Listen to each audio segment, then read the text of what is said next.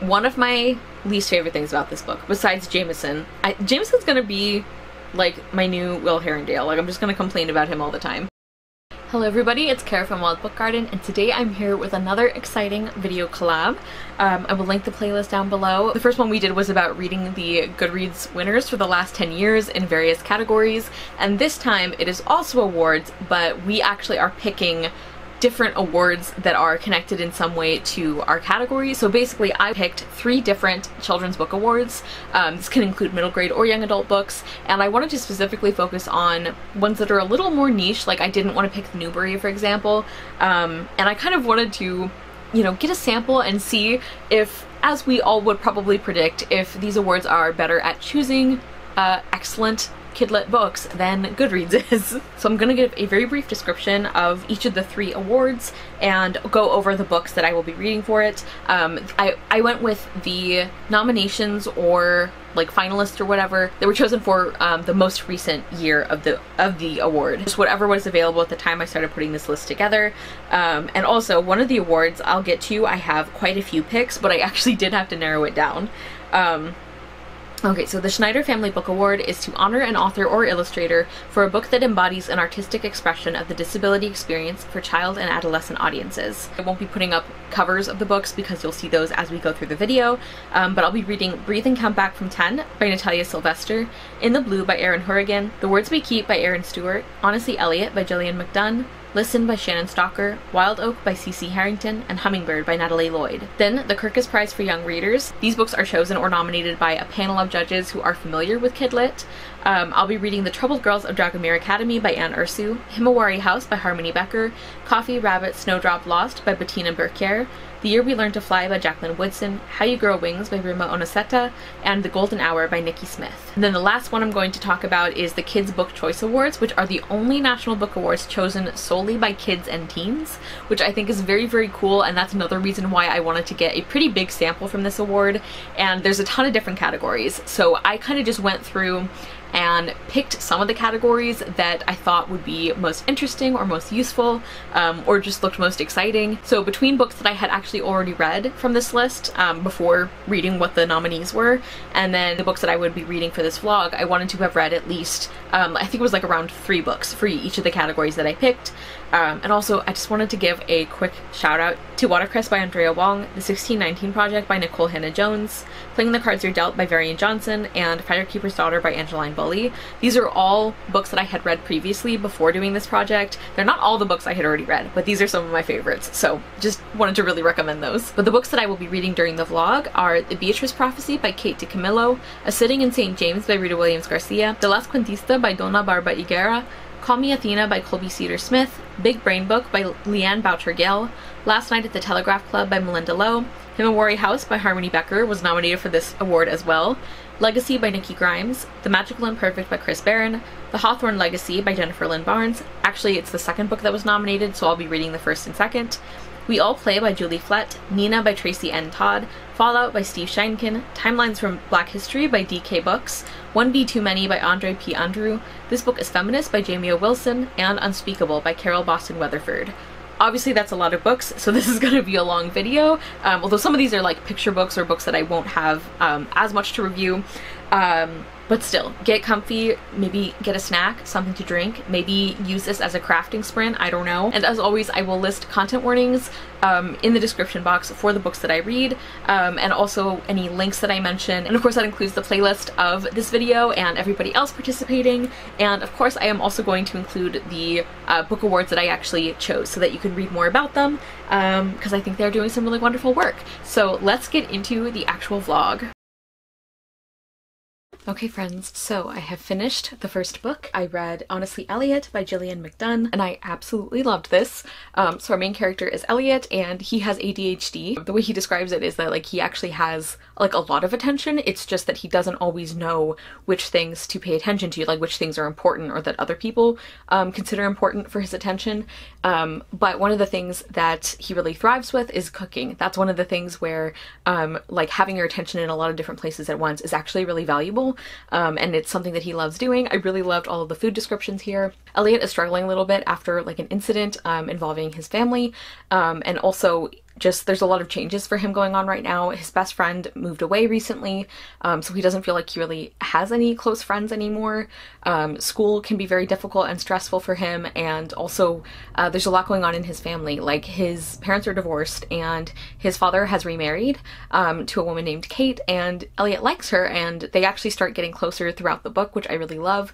But it's also hard on him because they're expecting a baby, and Elliott feels like he's being replaced, so he's dealing with a lot. I really love Elliott as a character, and he's got a very strong voice. Like, the narrative voice of this book is fantastic, and a big part of it, like I said, involves cooking. He ends up getting paired up with a girl named Maribel for a project, and Maribel is like very popular and very like high achieving. She always does great in school, and she's very organized. I really loved their friendship and seeing them work on this project. Maribel also has celiac disease, and I really loved seeing that talked about in this book.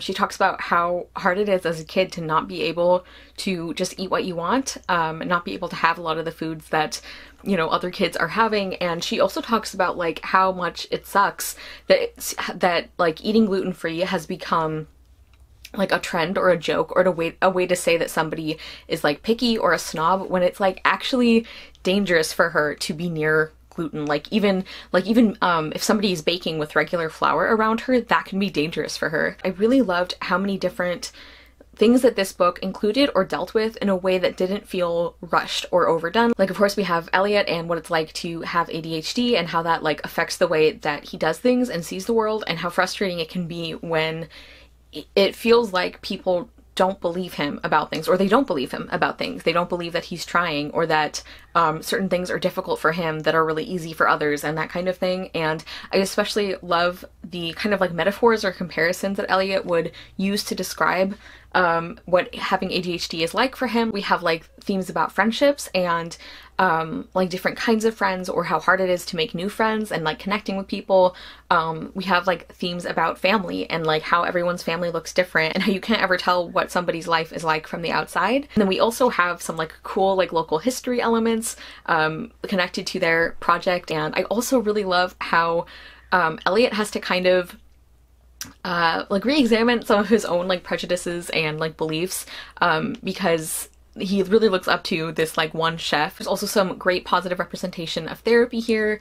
I also just really enjoyed seeing all of the different characters and the relationships and how nuanced those were. Something I really love is that we see that Elliott is actually really great with some kinds of details. Like, he's incredibly good at like noticing things that people like and dislike, and like he looks out for people. There's a lot of parts of the book and Elliott's character that really push back on like the flattening of like people who have neurodivergence, and I think that is just really cool. So yeah, I obviously loved this one. I gave honestly Elliott 5 stars. I am really glad to start off this project with a big hit. Hello everyone, I have finished another book, and that is Hummingbird by Natalie Lloyd. And you guys, I am so happy that I'm doing this project, because I loved this one as well, and this is clearly going much better than the other 2 collabs I've participated in, for all of us really. So in Hummingbird, we are following our main character Olive, and she has osteogenesis imperfecta, which the author is writing based on her own experiences. Osteogenesis imperfecta is also known as brittle bone disease. So Olive's bones break very easily. She has to be extremely careful. Often she uses a wheelchair, and for a long time now she has been dreaming of going to a middle school in her town, because she's been homeschooled for a long time. And even though she loved it, she really wants to have this you know, experience as well. And a big reason is that she wants to make a best friend. She just feels like she has a best friend waiting for her. So her parents are understandably, you know, they're worried about her and they try to protect her. But Olive is trying to make them see that protecting her doesn't mean that she can't do new things, and it doesn't mean that she's not strong. Her parents finally agree, and so we see Olive start to get used to this completely different environment. We see her making friends. She also really wants to audition for a part in the play that is based on the life of Emily Dickinson, and Olive is so excited, and she knows that she could be one of the leads, but it seems like the theater teacher is maybe like, she wants to include Olive, but she's not listening to what Olive wants. And so she's struggling with that. And then there is this legend of a hummingbird in her village or in her town, that like when there is a blue moon that happens on May Day, then a magical hummingbird will arrive, and it will grant one person a wish if they like solve this riddle and everything. And so even though Olive has been really, you know, confident and very secure in herself for a long time, she starts wondering about, you know, maybe she could use this wish for the hummingbird, so that she could have solid bones, you know, like normal bones, and her family wouldn't have to worry about her so much, and people would believe her when she says she can do things, and she wouldn't get called fragile so much. But of course, a lot of other people are also wanting to find the hummingbird and make a wish. I love this book. I just thought it was absolutely beautiful, and I really feel like it shows that disability and like people's perspectives on it is, for one thing, very unique, of course, but also that it's not an all or nothing thing.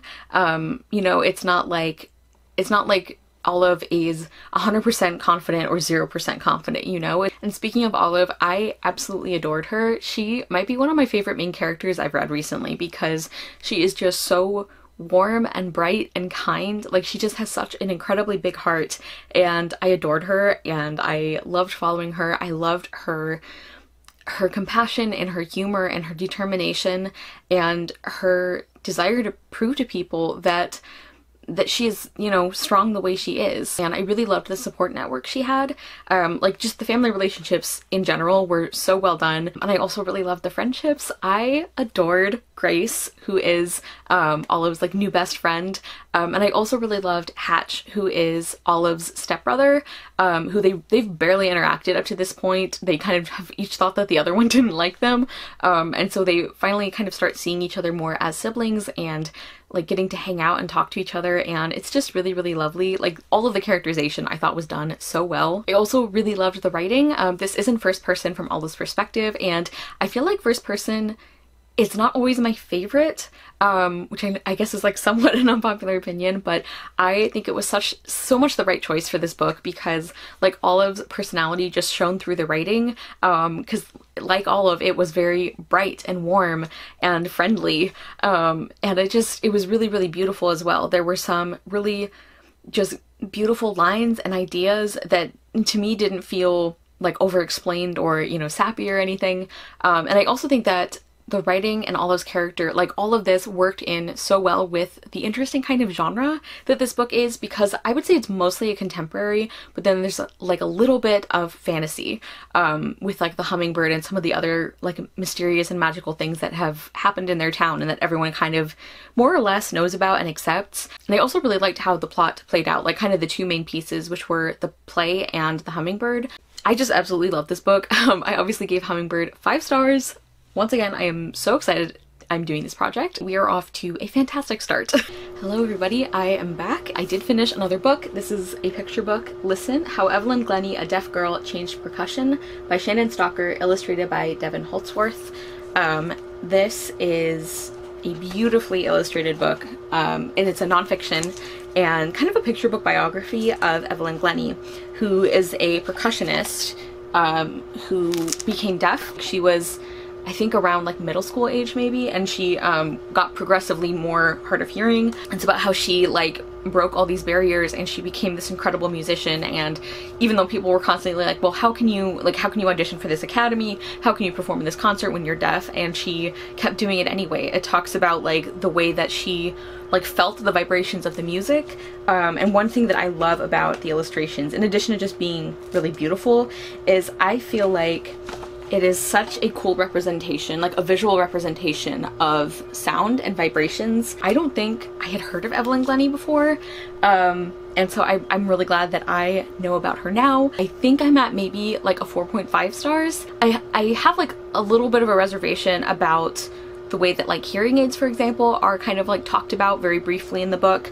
So Evelyn Glennie ends up like not using them, like, and actually to this day she decides she doesn't want to use hearing aids at all. Also, I'm not deaf or hard of hearing myself, so take all of this with a big pinch of salt, but I feel like for a book that is intended especially for young readers and that might possibly be picked up by kids who are deaf or hard of hearing, or who know someone who is, or who maybe just hadn't like didn't know about this before, I think it would have been nice to have just even a passing reference, maybe in the story or in the author's note. I just feel like kids should know that it's okay if they do want to use those kinds of like resources and everything. Hello again, everybody. In the Blue by Erin Horrigan. This is a picture book about a young girl, or it's from the perspective of a young girl whose father is dealing with depression, and the way that their family all kind of learns about that and comes together to support him in the best way possible. And it's got a positive message about seeking help, you know, counseling or therapy, and also for the other members of the family too, to kind of navigate this with him. And it also acknowledges that, you know, the depression is not going to just magically get fixed and go away. It's going to be something that ebbs and flows like the ocean, and that they'll get through it together. And I thought this was a really beautiful and wonderful picture book. Let me show you. Like, I think the use of color was just really, really well done and very thoughtful, very intentional. Yeah, I give this 5 stars. I think it's a fantastic picture book, and I think it does a really great job of covering a lot of the nuances of these kinds of mental health, like things that can affect families. I also read The Words We Keep by Erin Stewart. This is a contemporary. We are following our main character, Lily Larkin, whose sister Alice is just coming back from a kind of like rehabilitation program because she was self-harming as a result of her bipolar disorder, and Lily is actually the one who found her after something very, very severe like happened. And so that's obviously, she's dealing with a lot in terms of that, but also her own mental health. She's got a lot of pressure on her, even from people or situations that don't realize that they're putting this pressure on her, and also internalized pressure about like having to, you know, be the best and having to get like a perfect grade on this project and getting into the perfect school and all of that. I think the stress of like junior year and everything, that was communicated really, really well, very effectively. And she also has the worry of kind of like she doesn't get to have any kind of weakness because of what her older sister is going through. And she ends up meeting this boy named Micah. He's her partner on a project where they're going to be using art and poetry together. Lily is the poet and Micah is like the visual artist. And of course they don't get along immediately, but gradually they have a real connection with each other, and that turns into something romantic. And we also learn more about Micah's past, or not past necessarily, but like some things about like his family, and also like what Micah is going through and struggling with, because he was actually at the same center that Alice was. And specifically, I think Lily has OCD and an anxiety disorder. And I also want to mention, I'm sure I've mentioned this earlier in the video, but please check content warnings for these books if you need to. This one in particular has a lot, and not necessarily ones that you would expect from the premise. And this is going to be a really hard book to review because I recognize its value, but I have mixed feelings about the execution. Obviously, a lot of people have found like a lot of resonance in this book, and it obviously has, I think, helped some people, which is great. In terms of the characters, I really felt for Lily for what she was going through. And like I said, I connected with some aspects of what she was going through and like the kinds of stress. And I feel like one of the things that this book did very well with regards to Lily is like the difficulty of like feeling like you can't mess up, or you can't break, you can't ask for help because somebody else already has. The complicated relationship that she has with her older sister Alice, I think that was also communicated very well. But I think there were aspects of the way this book was written that made it harder for Lily to feel like a complete character, if that makes sense. And then as for Micah, for some reason I had assumed that this was going to be dual perspective, but it's not. We're in Lily's point of view the whole time, and I'll be honest, like Micah felt more than a little bit like a manic pixie dream boy for like a good chunk of this book. I do think that got better later, and I feel like that was partly the point, you know, the way that like Lily was kind of making assumptions about like how he was doing and things like that. So I do get that, but I also, that's one of the other things where it's like, I feel like his character could have been more well-rounded earlier in the book, and I think that would have strengthened the book. I did end up liking the romantic element more than I thought I would at the beginning. It's interesting because a couple of times Lily and Micah kind of are like, are we maybe bad for each other? Which, for one thing, I feel like that's not something that you should I don't know, brush off lightly, but for another thing, I don't actually think they are, so I thought that was a little odd that that was in there. And also, I was a little worried from the way things were described in the synopsis that it would kind of suggest that romantic love is kind of what can make somebody start healing or something like that. And it actually isn't, and that is kind of called out by the book. I also really liked some of the side characters. I really liked Margot, who is the younger sister of Alice and Lily. I liked their dad, I liked their stepmother, and I also liked Sam, who is our main character's best friend. And also I like that there was an emphasis on like lots of different kinds of love. With the writing, I actually did like the poetry sections. I feel like a lot of times those don't work so well for me. You know, in books where you're told that the main character is like this amazing poetry writer, and then you read the poems and you're like, so I did like these. But the writing of the rest of it, I struggled with because I didn't feel like we often got to see like the order of events or like the process of what was happening or like the decision making of the character. And obviously I'm not saying like this book is bad because this character who's suffering from mental illness did not make good decisions. I don't have to agree with a character's decisions. I just want to understand why they're making them, and I have read books that deal with I don't know, similar kinds of like mental health issues or discussions in ways that still were, I don't know, like narratively effective. Do you know what I mean? Hello everyone. So I wanted to add some things about the words we keep. So if you are somebody who never looks at content warnings, you never feel like you need them or they would benefit you, feel free to skip this little segment here. So the big one that I want to mention specifically is that there is an on-page suicide attempt by the main character, and it's not quite as clear-cut as those scenes sometimes are. It's a first-person narration from the main character, and it can be very upsetting, obviously, to like have that kind of content, especially in such an immediate like narrative style. I have some kind of questions about the way it was handled, the way that it was included in the story, and that's also the other thing that I wanted to mention. One of the things that kept me from like, you know, wholeheartedly recommending this one is I don't necessarily think that all of the big topics that it brings up are given the kind of care and attention that they need. Like just as an example, one of the characters at one point starts taking like mental illness medication that they are not the one who it was prescribed for.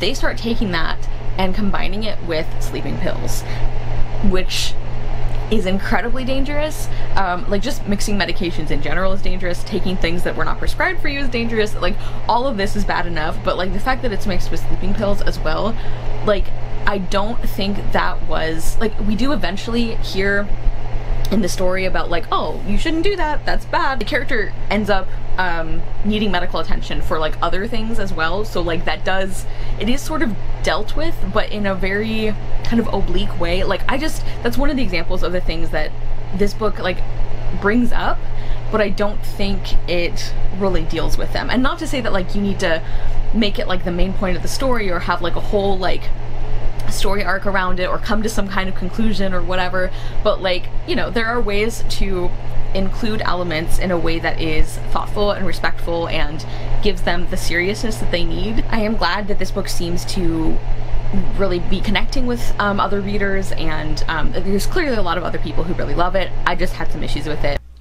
Hello everybody, I have finally finished another book. I feel like I say that in every update, but I just finished Breathe and Count Back from 10 by Natalia Sylvester. Our main character is named Veronica, and she has hip dysplasia, and she really, really loves swimming. It's physical therapy for her, but it's also just the place where she feels most whole and most happy, and she has been dreaming of being one of these performing like swimmers or like actors. They perform as mermaids in this like theme park near where she lives, and that has been like her dream for so long, but her parents haven't wanted her to because they feel it's inappropriate. But when Veronica finds out that they're having auditions to replace somebody, she decides that she's going to try, that she wants this chance, but she also finds out that her parents have been keeping some information from her about her hip dysplasia and exactly what is going on. I really liked Veronica. I also thought the themes came through really well in this book. This book deals a lot with bodily autonomy, specifically in terms of like physical intimacy, but also with like healthcare and making your own decisions about that, and how like how Veronica is trying to navigate that when her parents are still trying to like make those decisions for her because they think that they can protect her better. I feel like her parents, especially her mom, I thought was a much more interesting and complex character than you sometimes find in stories like this, and like I would have liked to see more of that from her dad as well. We get a little bit more of that near the end. The book does a good job of showing how people can hurt those they love even when they are doing things because they love them. And I also really liked some of the other side characters, including Danny, who is Veronica's sister, and also her friend Leslie, because like I feel like Leslie's character type is one that is like pretty common as like a best friend, but I feel like it was written a lot more enjoyably in my opinion. And then also story-wise, I just really liked the plot progression in this, and I really loved the actual mermaid performances, and just like the way that was part of the story and the way that we really got a feeling for what this meant to our main character. I just thought that was really beautiful. There is also a romantic subplot in this book, and that is part of the like themes around like making your own decisions and everything. And I did really like Alex as a character, like as a person. He is just such a sweetheart, and I found him very likable. I just think in terms of the story, I didn't really care that much about their romance. Certain conversations this book is having, I think, can be kind of complicated when you're talking about minors, and I think for the most part the book did like a pretty good job of navigating that. I know people have like different feelings on how that's done. Really enjoyed this, and I'm giving Breathe and Count Back from 10 like 4.5 stars, somewhere around there. I thought it was very well done. Hello everybody, I have finished the last book for the Schneider Book Award. So I did finish Wildoak by C.C. Harrington. This is one that I actually listened to on audio.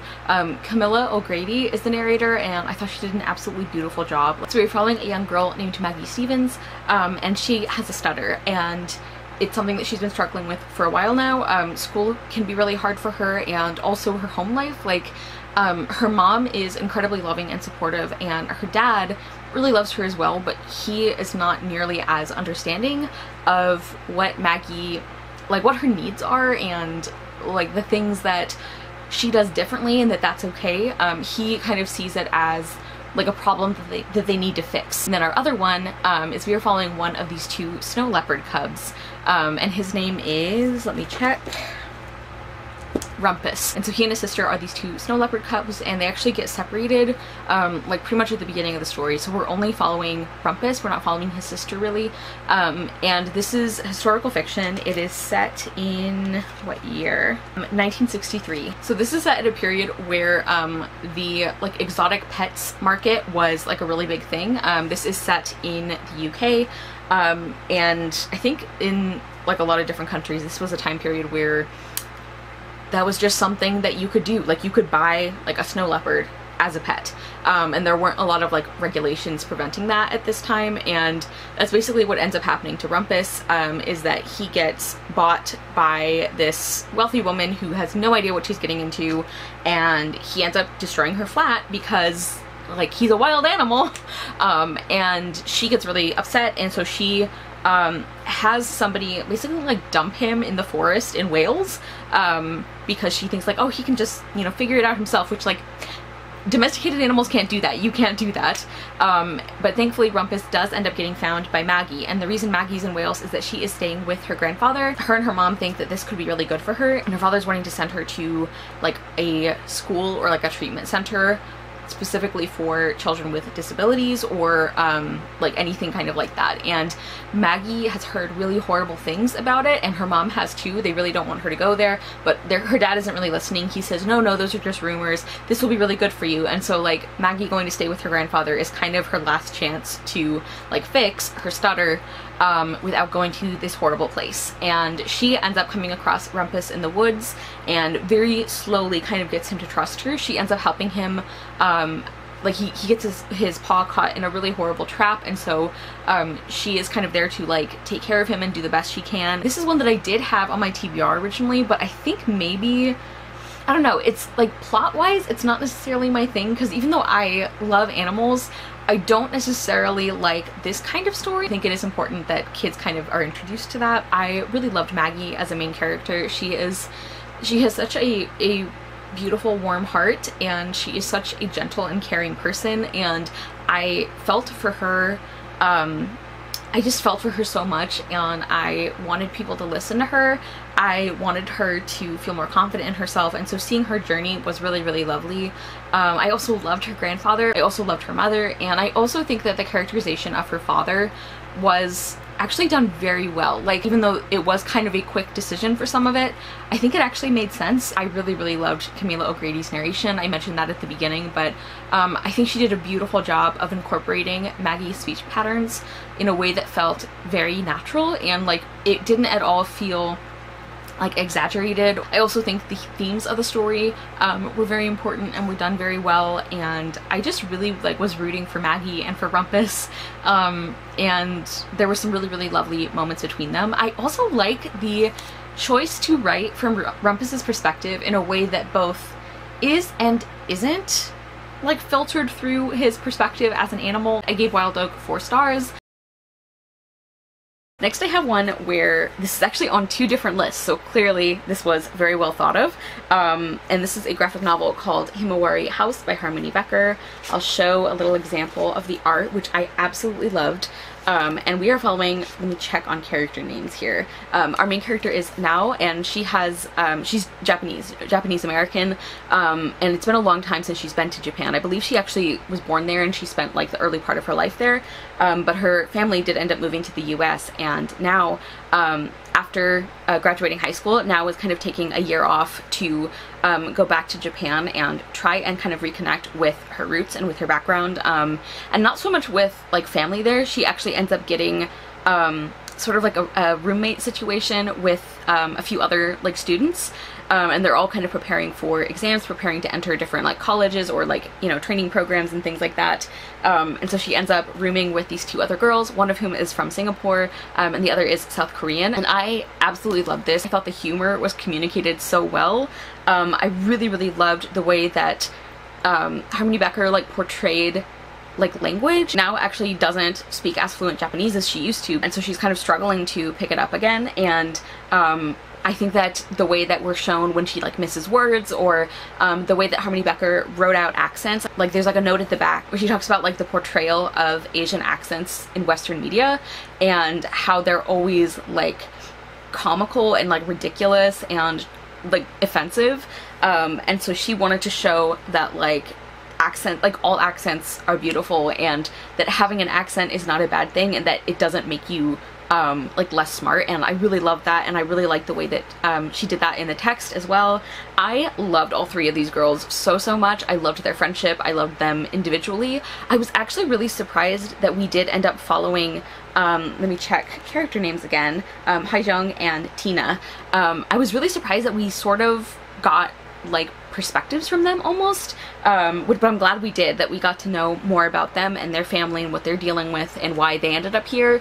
There's also a little bit of a romance subplot that I absolutely loved, between Nao and like one of the guys at who's in like their kind of house situation. I just thought this said so many wonderful things about like family, but also found family and friendships and culture and language, and like acceptance. I just thought it was really, really beautiful. I love that we see the characters like exchange like information and knowledge about like the similarities but also differences between being Japanese or Chinese or from Singapore or from South Korea. Like I just thought that was so cool. The one tiny thing that I didn't love is specific to the ending. All I will say is that I think the note that it ends on, we're supposed to feel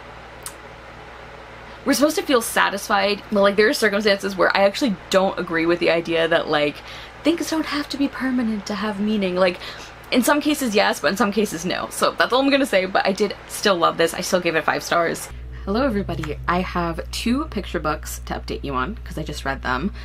Please enjoy whatever whatever my update was doing. So the first one I finished was Coffee Rabbit Snowdrop Lost by Bettina Berkier, illustrated by Anna Margrethe Kiergaard, and translated by Sinead Kirka Kongerskov. And the book actually ends up dealing with dementia and what that's like for this young girl, and like what it means for their family and the things that they can do together. And when I realized what it is about, it just really, it really hit me emotionally.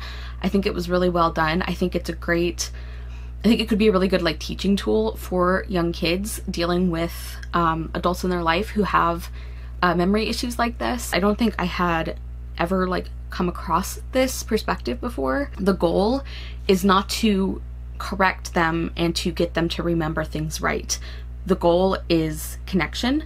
So like if they are mixing up stories and memories, like the value of the interactions is not in its accuracy, it's just in the ability to connect and to like care for each other and to relate to them and to find like common ground that you can still talk about.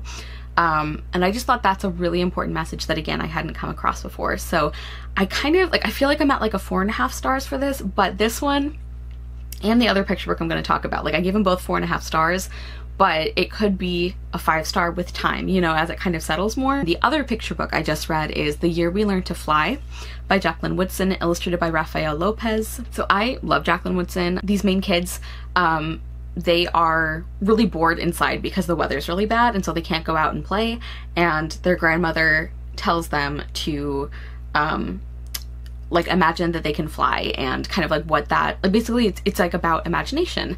And so the beginning I was like, oh okay, like I get it, that's very cool. And then as we go on you realize that it's about that, but it's also about more. And specifically that Jacqueline Woodson wrote this as a love letter to Virginia Hamilton and The People Could Fly, this other very well-known work. This is another like 4.5 stars, but it might be a 5 stars later. So I just finished The Troubled Girls of Dragomir Academy by Anne Ursu. This is a fantasy novel. We are following our main character Maria, and in this world only boys have the ability to use magic. They become sorcerers. Maria has grown up hearing that her brother Luca is like destined to be this great sorcerer, that he's amazingly talented and he's so special and important, and everyone has all these big expectations for him, and nobody has ever expected like anything from Maria. Like they have really low expectations of her, including her own family. And then on the day that Luca is getting his kind of test to see if he has magic, everything goes wrong and Maria is blamed for it. And so as a result of that, she gets a letter that she has to attend the Dragomir Academy for Troubled Girls, and it's mandatory. She does not get a choice about this. And we see her start to slowly make friends and allies with the other girls, and also start to uncover some things about the history of this school. This ended up being a surprise for me because I thought I knew what like the setup was going to be, where things were going, and it didn't go the direction I thought. And even after that, when I did start figuring pieces of it out, I think the way that Anne Ursu revealed it was really well done. Like I really appreciate when books can do kind of reveals or like uncovering information in a way that is interesting enough that even if you kind of see where things are going, then you can still enjoy it. The letters and where those relationships went, I just thought was really beautiful, and I really loved that. I also really loved the female friendships here.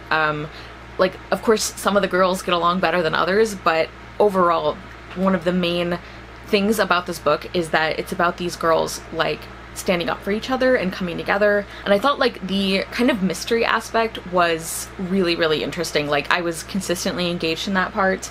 I like that there's a little bit of, like, weaving and discussion of tapestries.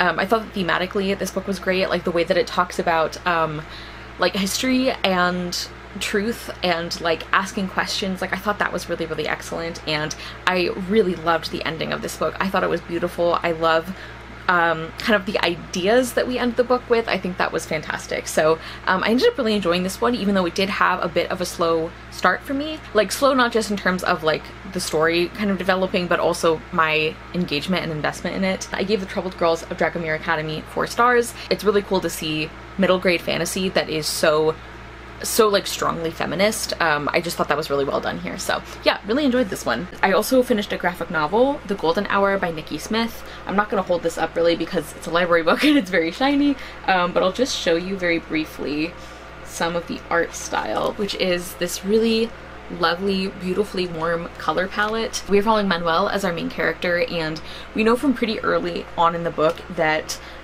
something very traumatic happened to him, that he is suffering from PTSD related to an attack where he was in a classroom with a teacher, and we find out a little bit more about that as the book goes on, and Manuel is understandably really struggling with that, but he is going to therapy, and one of the things that his therapist has told him is finding anchors, and so the way that he's been doing that is using his phone camera and taking photos, but also just using the focus of the camera to focus himself as well.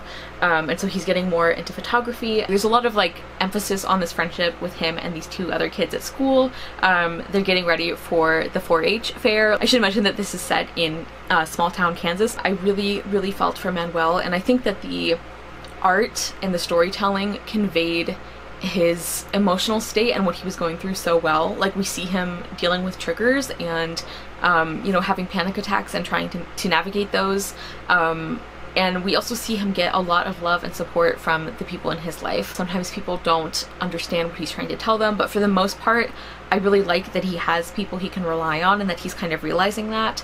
I thought the friendships were lovely. There's also a little bit of a hint of a possible crush, and I thought that was handled very well and with a very light hand. I thought the art style and like the photography, the use of photography was really beautiful. Like, I feel like this book is one of those where it balances a feeling of like warmth and comfort almost, but also tackling these really big issues and big ideas. So I thought this was great as well, and I gave The Golden Hour 5 stars. I did actually DNF a book for this project, or I kind of like removed it from my list, and that is How We Grow Wings. I don't remember the author, but I will put that in captions, and this is not because it was a bad book or anything. This is one that I read the synopsis and I was like, ooh, I don't think I would have picked this up by myself, and not in the more positive way that like some of these books have been, but I did read the first like chapter or so. The writing was good, but I don't think I was feeling ready for this kind of story. It's set in Nigeria, and it deals with two sisters who end up with very different paths in life. And it's interesting because Homegoing by Yagyasi, I have heard, is very similar in that basic premise, and that one I definitely do still want to read. But for some reason, the way that this one was done, the way that the synopsis described everything, as I've been discussing with some of these other books, there are definitely some really intense ones. So I don't know, I don't think I'm articulating very well why I took this one off the list, but I'm not saying it's a bad book. The writing is good. The reviews are actually very good. If I had kept going, I really wouldn't have liked it, and I don't think that would be fair to the book because, again, I know that it wasn't for me. Like, I wouldn't have tried to read it if it weren't for this project. So I just finished The Beatryce Prophecy by Kate DiCamillo, illustrated by Sophie Blackall, and this is very short. This is only about 250 pages, and it is really beautifully illustrated, and there's a lot of like illumination style illustrations as well, which makes sense for the story. Like, look at those. So Beatryce, of course, is the one who a lot of the story is most obviously about. She gets found by a group of monks, and Brother Edic in particular really wants to take care of her. He was probably my favorite character. He's just such an incredibly good and loving person, and like the way that he sees such beauty in the world, I just really adored it. And he really is like looking out for Beatryce, and he wants them to take her in and take care of her. And Beatryce at first doesn't remember who she is. She doesn't remember anything about herself except her name, and then eventually it comes out that it is very dangerous if she is found, or if somebody is found to be helping her, so she gets sent away. But then Brother Edic and this boy named Jack and this very mean goat named Answelica, who basically bonded to Beatryce. They all end up going after her to try and find her. The writing is wonderful. It's got like the perfect amount of like heart and humor and quirkiness. I loved these characters. Again, I said like, I think Brother Edic might be my favorite. Like, he is just so wonderful, and I just loved the friendships and the way that this group of misfits kind of like take care of each other. I love the themes of this book about love and storytelling. It also went in some directions that I did not necessarily expect, but I think I think it was done really well. I loved the last like chapter or so, the way everything came together. It felt perfect. There's so much of the plot that centers around Beatryce, and also like all of the other characters kind of like being motivated by her, that I sort of feel like her characterization to me didn't feel as well developed as with some of the other characters. But that also might just be a me thing. But yeah, definitely a very pleasant surprise. I did really enjoy this. I gave the Beatryce Prophecy 4.5 stars. Hello everyone, Big Brain Book, How It Works and All Its Quirks by Leanne Boucher-Gill, PhD. So this is a children's nonfiction book, and this is definitely not the kind of middle grade nonfiction I usually pick up, so I wouldn't have picked it up if it weren't for this project.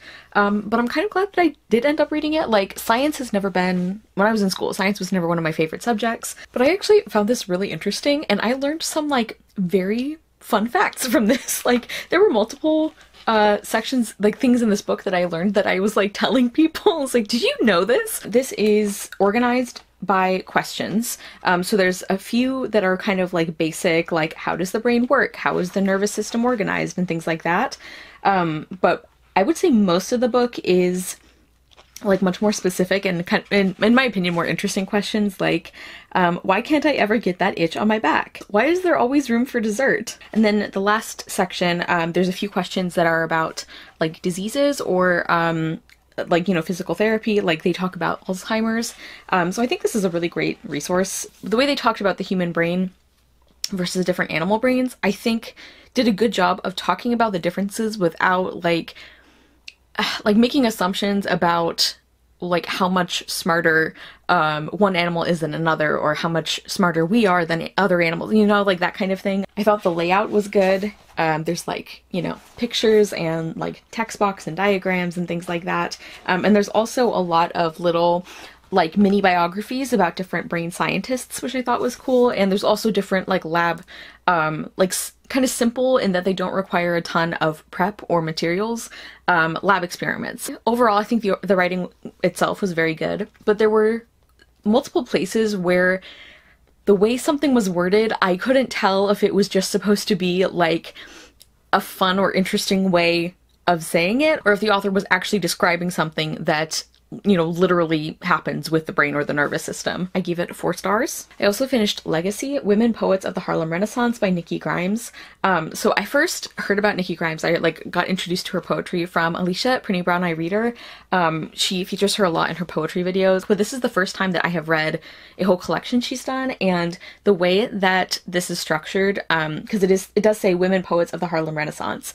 So there are a ton of like poems by Black female poets from the Harlem Renaissance that are included in this book. And then what Nikki Grimes does is she does, they're called golden shovel poems. So she takes out a sentence or like a series of words, and then she uses that to write her own poem where most of the text is from her, but then every line has to end with that word. She explains it in the book too, and I loved this. This is probably one of my new favorite poetry collections.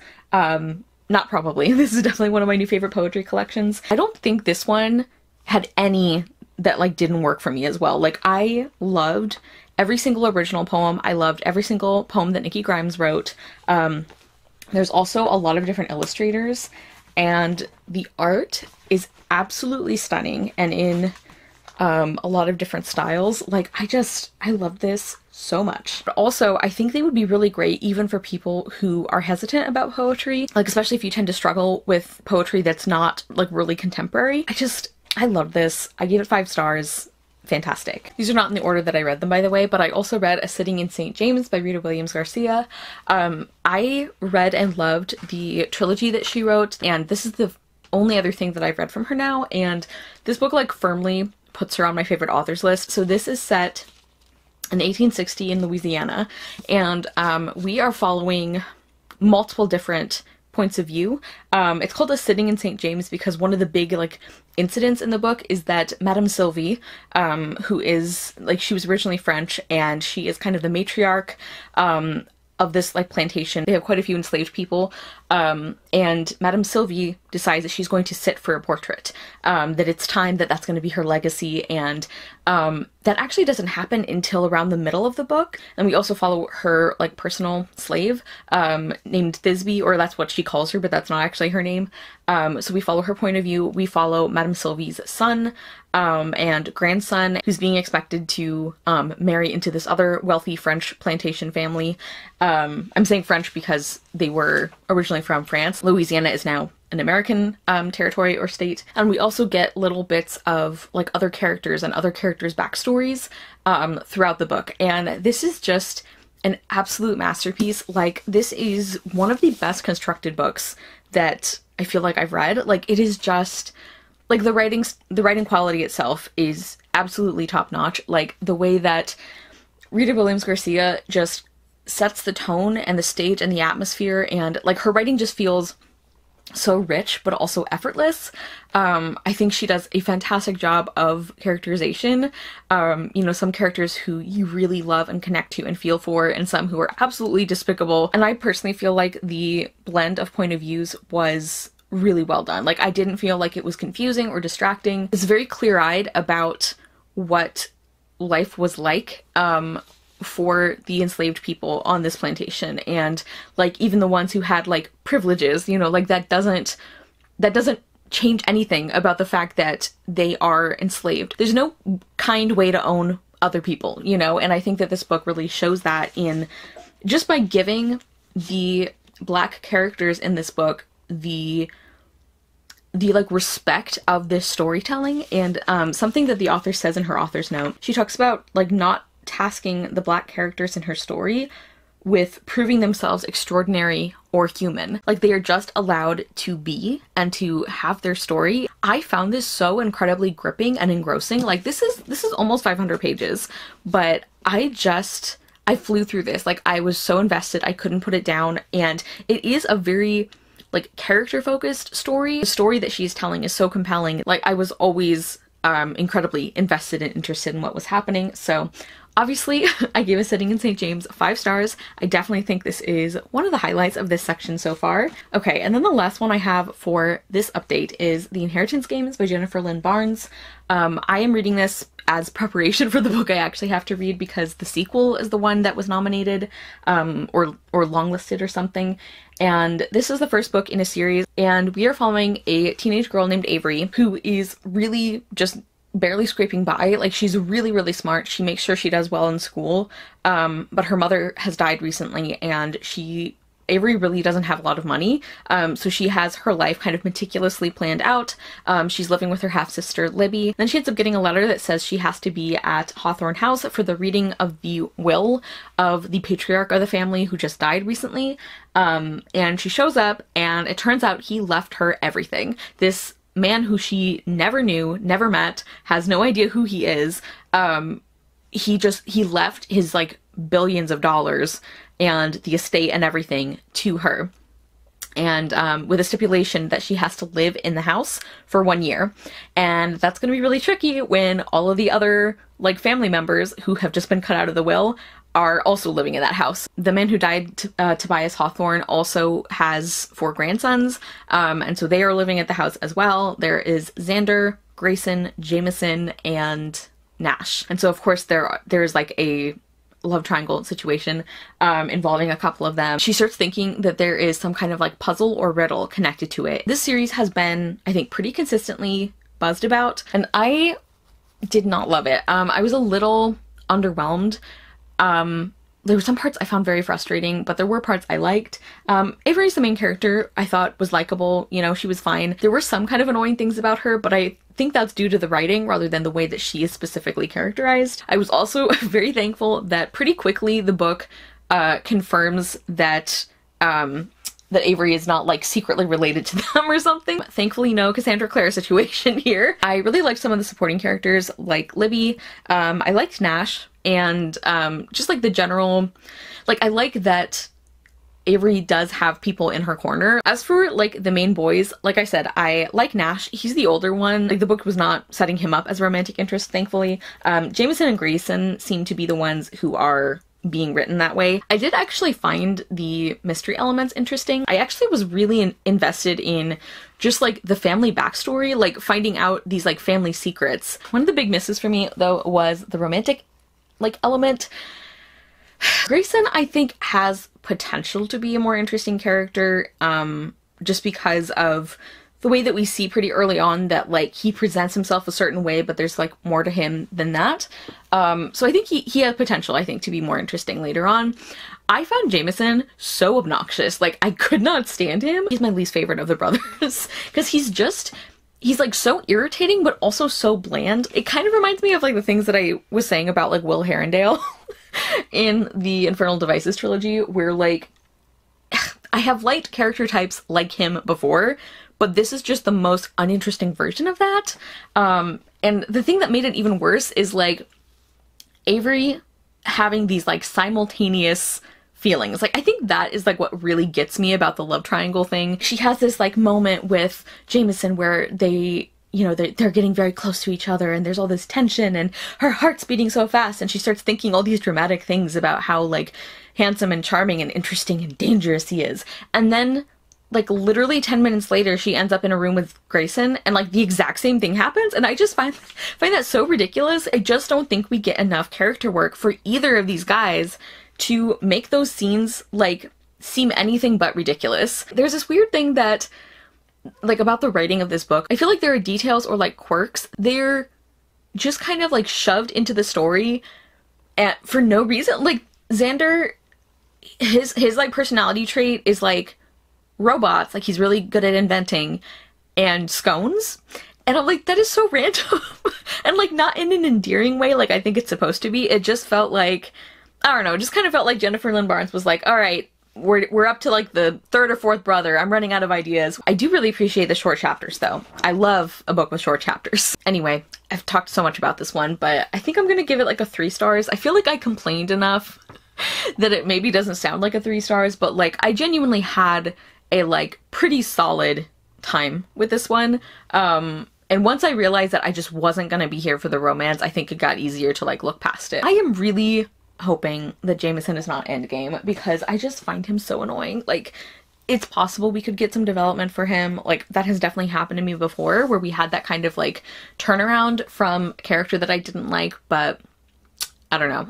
I'm not thinking Jameson's gonna be that. So I just finished This Book is Feminist, an intersectional primer for next-gen change makers by Jamia Wilson and illustrated by Aurelia Durand.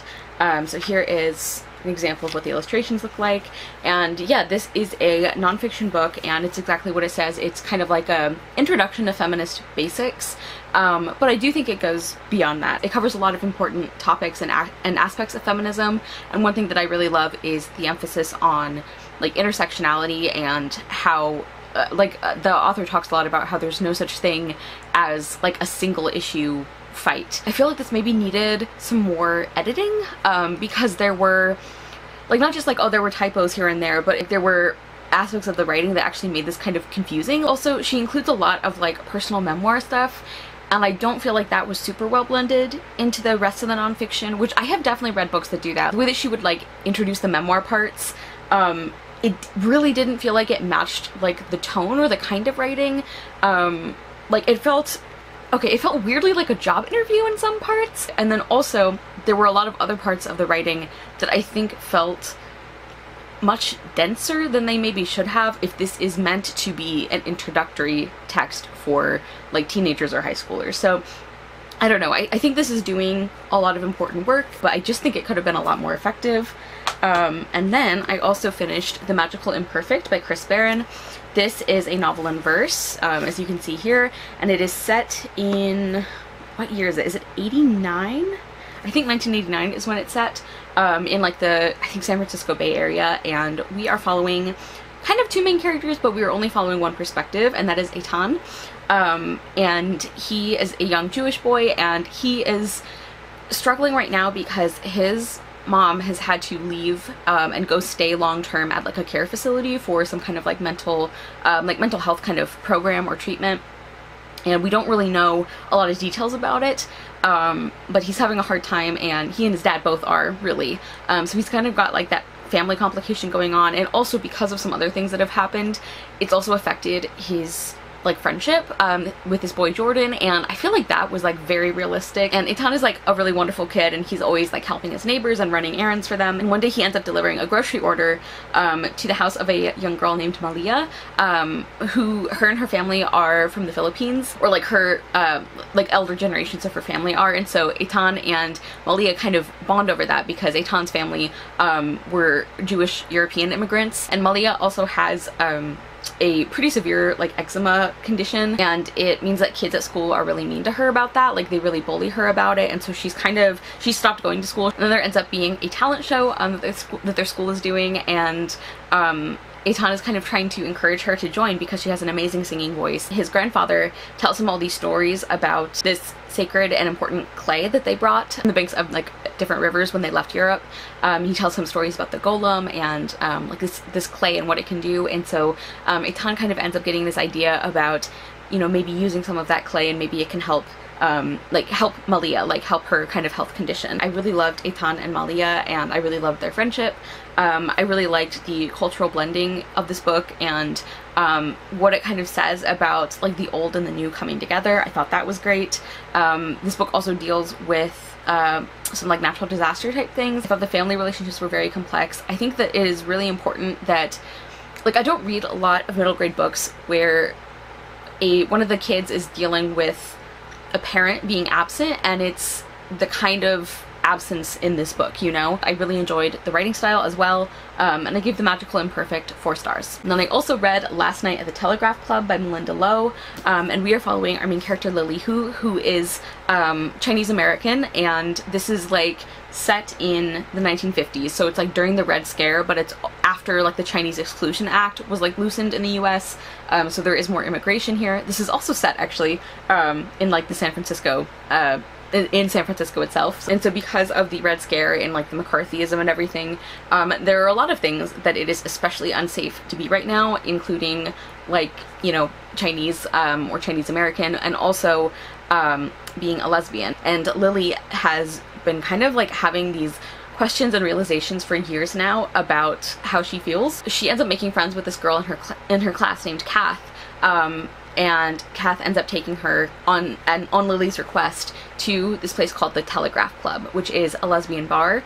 It's one of the only places that it's like, you know, safe to be yourself if you are a queer woman. And then the friendship between Kath and Lily ends up, you know, developing into something else. But of course there is a lot at stake here. And I loved this. Like, I thought this was such a beautiful story. I loved the writing. Like, I feel like I should check out other things by Melinda Lowe because I just really love the way that she writes, like the way that she like sets the stage with like the setting and everything but doesn't overdo it. And then I love the way that she writes characters, and there's some like just really wonderful lines without getting bogged down in like description and everything. So I love the writing style itself.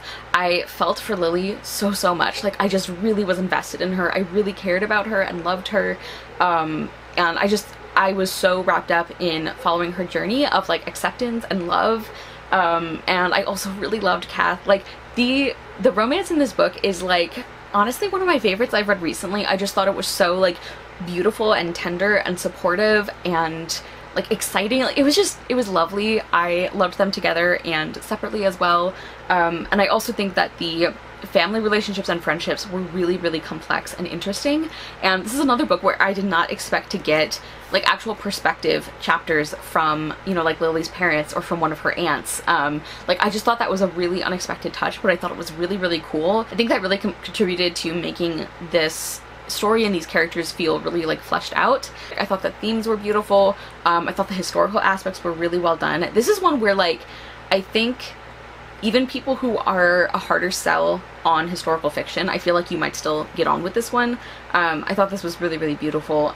Again, my one tiny issue relates to the ending, and specifically for this book, I think that we really did need more, like some kind of answer for how certain characters were doing, especially because of the way that they were written earlier and because we spent so much time with them. But other than that, I thought this was beautiful. I gave Last Night at the Telegraph Club 5 stars. Call Me Athena, Girl from Detroit by Colby Cedar Smith.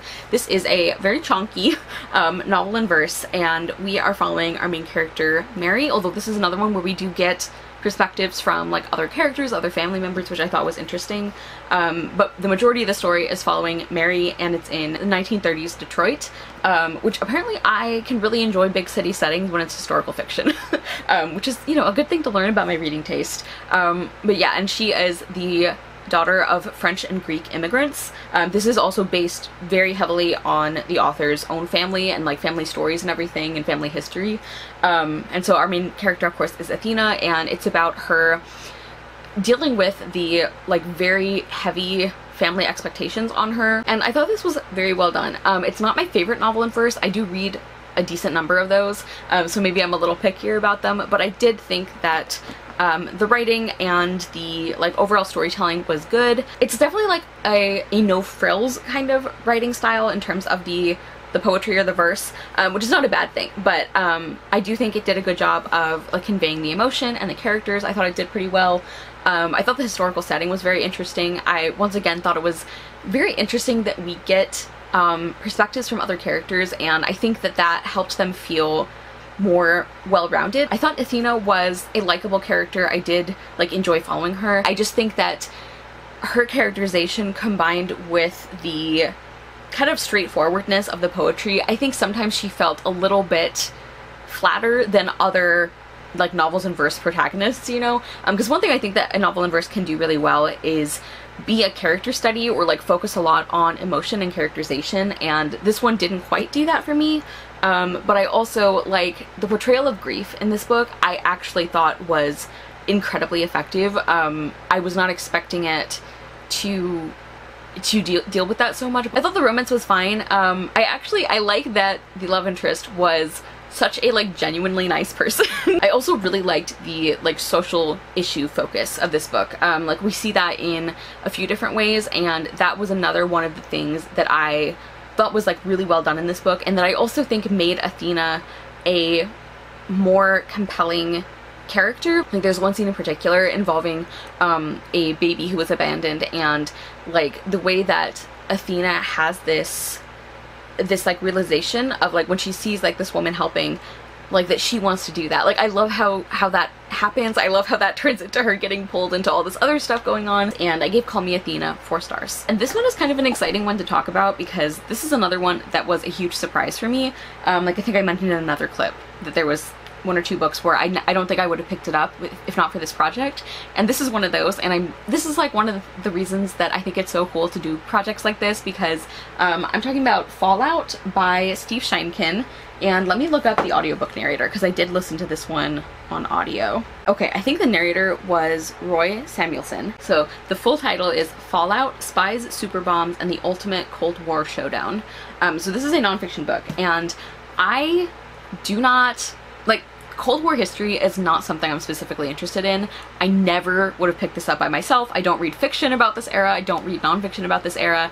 But I loved this. I thought this was so good. So as I said, I listened to the audio, which I think was really well done. I feel like the narration fit. It had like the right amount of like performativeness for a nonfiction, because like it is told in like a really compelling like narrative kind of way, but it also I think did a good job of conveying like the factual information, and I feel like the audiobook matched that. So yeah, this is about the Cold War between the US and the USSR, and a little bit about the space race, but a big part of it is about not just the Cuban Missile Crisis, but like the lead up to that, and like the atomic bomb, and like where, like how that began, like the development of that. Of course, the US dropped 2 of those bombs on Japan during World War II, and that kind of kicked off this this era of, you know, like nuclear weaponry. And I thought this was so well done, really, really compelling. Like it really does read like a suspenseful like fiction book, even though like you know how things turn out, obviously, because it's history. For one thing, it is terrifying how close the Cuban Missile Crisis was. Like, I don't even like thinking about that. I learned a lot from it. Like, we did study this time period in school, but like the way that it's told in this book, I think is so much clearer and more interesting and more cohesive. Like, I feel like I would have learned a lot more in my class about it if it had been told more like this book.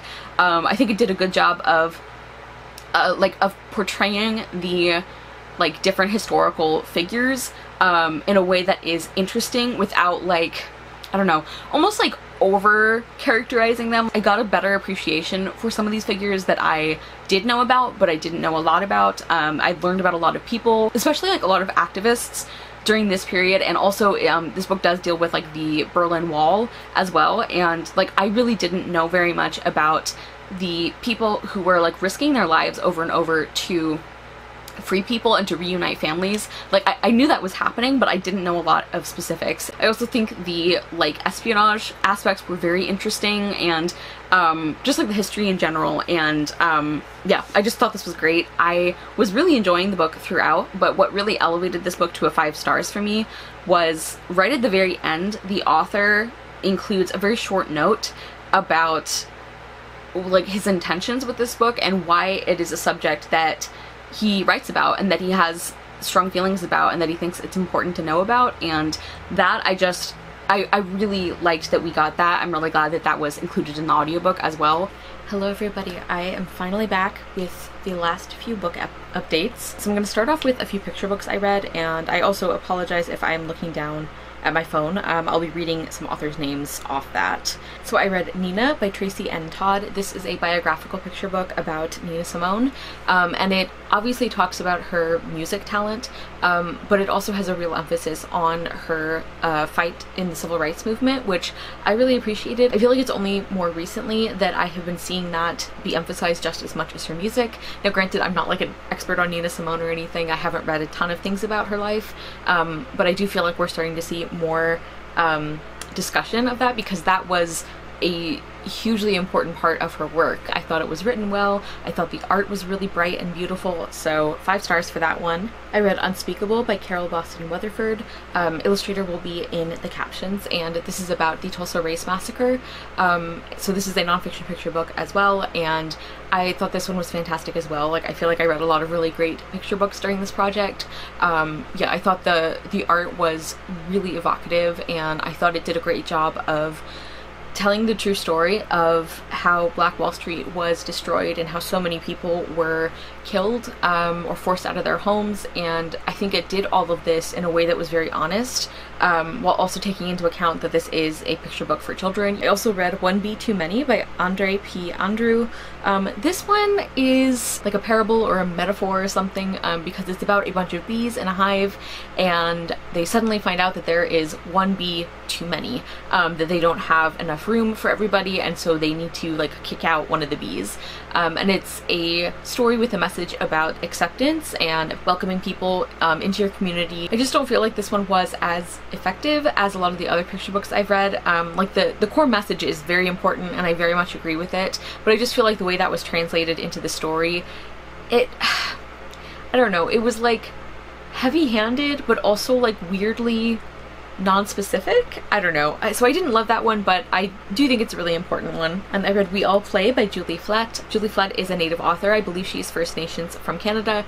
And this is a really lovely, very simple picture book about talking about like the different animals that these young children see playing, and it's about how, you know, animals play and so do human children. I really love Julie Flett as an illustrator and as a storyteller. And then one that I have that is not really a picture book, but it's, I don't know, it's one of those like DK kids books, so it's like longer than a picture book, but there are a lot of pictures and graphics, and it's nonfiction. And the one I read was Timelines from Black History, and that is exactly what it is. It focuses on Black history. There is a lot of emphasis on African Americans, but it does include Africa, like the continent as well, and a lot of the countries and kingdoms. A lot of these are like biographical timelines that are ordered in the book, you know, starting from like prehistory and then going through like different African kingdoms, and then like colonization and slavery, and then a lot of like like different US time periods, so like the Civil War, Jim Crow, and the Civil Rights Movement and that kind of thing. And you are getting a lot of different biographies of like really amazing Black people from a wide range of backgrounds and in a wide range of fields. And I thought this was really fantastic. This is another one that I wouldn't have even heard about if not for this project. I thought this was such a good way to convey all of this information in an interesting way. The only thing I will say is I don't recommend reading it on ebook if you have the option not to. I ended up having to do that because I wasn't able to get my library copy in time, and so there was a lot of like me having to zoom in and out on the captions and everything, but the actual layout was fantastic. I'll put some pictures up. This is another book that I think did a really excellent job of threading that needle between not sugarcoating history and in fact in a lot of cases like myth busting some things that, you know, might have been taught in schools, while also keeping it like inappropriate language, I feel like, for the kids reading it. I think it was a little bit of a weird choice to start off the book. So like they had like the section on prehistory, which makes sense. They talk about how, you know, all human beings are descended from people who lived in Africa, which is true and I think is very important to include, and I totally get why they did.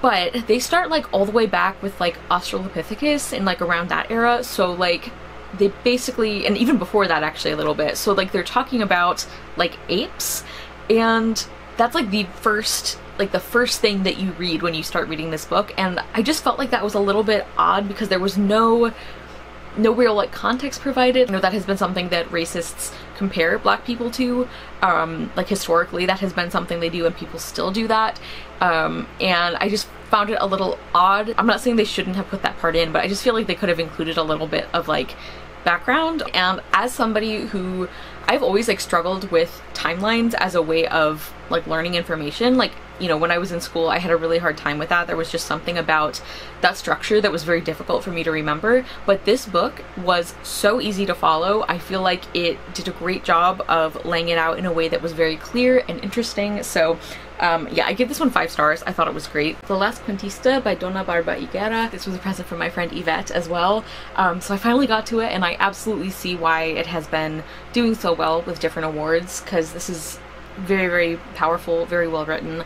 We are following our main character, Petra Peña, and this is set in the future where the Earth is going to be destroyed by a comet, or like an asteroid, and Petra and her family, like her parents and her younger brother, they are one of the very few families who are chosen to be rescued, like to be taken off the planet. Like the opening scene is Petra having to say goodbye to her grandmother on Earth, and knowing that she's never going to see her again, and that like the world is going to be destroyed, all of these people are going to die. So it's a very, very heavy book. I feel like anybody who doesn't think middle grade books ever have anything bad happen in them, I don't know, I feel like this book is a good counterexample to that. So they're all going to be put in stasis, and they have to travel like several hundred years to get to this other planet as an alternative to Earth. But something goes wrong because Petra wakes up, but things have gone very, very wrong. There are these people who have taken over the ship and the whole like project and exploration called the Collective, who are forcing everybody to be the same and who have removed completely all memories of Earth and of stories and of histories and all of that. Their argument is that like they can start anew, they can start fresh, that they shouldn't like the answer to solving all of these problems is by forgetting everything that happened. And so Petra finds that she is the only person on this ship who does remember anything, and she has grown up wanting to be a storyteller, and so she has to use those skills to try and keep any kind of hope alive, that she can stop the Collective, that she can find other people and get other people to remember Earth. And yeah, this was incredibly emotional. I love Petra so much. Like, her as the protagonist is definitely one of my favorite parts of this book, because I love her compassion and her determination and her kindness and her love and like her dedication to stories and making sure that people's stories are remembered and told. I just thought that was really, really beautiful, and that fit in really well with the themes of this book, which are of course about the importance of stories and of history and memory. Like the way this book deals with all of that was just heartbreaking, but also heart-filling. Like, there are definitely some hopeful parts as well in this book, but it's a lot. Like, Petra just, she goes through so much, and I feel like this book is a lot about like the resilience of the human spirit, although of course she shouldn't have to be resilient in these circumstances. Like the themes of sacrifice and of love and what love is. I also thought the family relationships and like the characterization of all of that was really wonderful. And again, going back to how much I love Petra, I love so much that she is somebody who is not willing to leave people behind. Like, she recognizes that that is one of the things that she is fighting for, and so for her to try to escape by herself would be meaningless. And I just adore her so much. Like, yeah, I love Petra. I was also very impressed with like her reasoning and her like decision making and her intelligence. I don't know, like the way that I feel like she navigated these like horribly scary and dangerous situations, I thought was like very impressive. And from like a writing perspective, I feel like that's a great example of how like you don't have to just have characters make dumb choices to move the plot along, you know? So yeah, anyway, I thought this was incredible. Like everybody else, I gave The Last Quintista 5 stars. I'm glad I finally read it. And also it was surprisingly short and like quick to read, and also surprisingly compact in a way. Like, it's a very expansive story in terms of the themes and the fact that it is, you know, traveling to another planet, but it's also a very intimate and human story, and I think that is deliberate, and I think that was a beautiful aspect of the book as well. And then finally, I think the last book I have for this whole project is The Hawthorne Legacy by Jennifer Lynn Barnes. I know my copy does not match book 1. That was not intentional. I ordered a matching copy and that's not what I got, but it's okay. So this is the sequel to the Inheritance games, which like this second book is actually the one that was nominated for like one of the prizes, so I had to read the first book in preparation, and I liked this even less than the first book. I really didn't like this, and it's making me want to like retroactively downgrade my rating of the first book, because I feel like all of my problems with the first book are here, but like way worse. Yeah, I'm not gonna get into the synopsis because that would spoil a lot of things, but there's still mystery, there's still family secrets, we're still trying to figure out what's going on with this inheritance, and there's still a bunch of messy like love dynamics and character relationships, and I just found this a very frustrating reading experience. Once again, I'm very grateful for the short chapters, because this would have been really hard to slog through for me if it had longer chapters. I find Jameson to be absolutely insufferable. Like, I cannot stand him. I hate every time he's on page. He is the most obnoxious nothing of a character. I don't understand how you can have a character be in the book so much and yet have absolutely no personality. I obviously hated the romance angle in this, which is a big chunk of the book. Avery as a main character, like, I don't dislike her, but she makes some decisions where I'm like, girl, like, you are really smart. Like, she is very intelligent. We know this. We see evidence of this. But then when it comes to like big decisions, it feels like Jennifer Lynn Barnes is just making her do the dumb thing so that she can move us to the next plot point. The mystery and the twists, like so many of them in this book, like, okay, there were 1 or 2 that were good or interesting or that did surprise me, and the mystery itself is one of the only things that I did enjoy about this book. But a lot of the rest of the mystery stuff is just so ridiculous, like completely like over the top soap opera, and then also confusing. I'm like, I can't even remember like who this person is, because like we think we know who they are, and then we find out they're not, and then we find out they are, and then we find out something else, and it's like, I think this is supposed to be shocking, but I literally can't even remember who you're related to anymore. So it just wasn't as effective. There's this one character that like we hear a lot about. Like, I am so sick of Emily. Like, she's not even on page, and yet she is so present in this book, and not in like an interesting way like Rebecca by Daphne du Maurier. Like, it's just obnoxious. Like, we are told over and over about how like interesting she is. I think Jennifer Lynn Barnes keeps just telling us how we're supposed to react to things rather than like actually writing them in a way that gives that reaction. Like she does this with the characters like all the time. Like that's what I was saying about Jameson and the really lackluster romantic angle. Like we're just fed line after line after line after line about how like charming and interesting and handsome and smart and like all these different things that he is. Also, I just have to say that Avery's security team, I feel like they should be fired. Like this is the worst like personal security plan or whatever that I have ever read about. Like it's so weird, and I understand that a certain amount of that makes sense because like if you didn't have dangerous things happen, like you wouldn't have a book.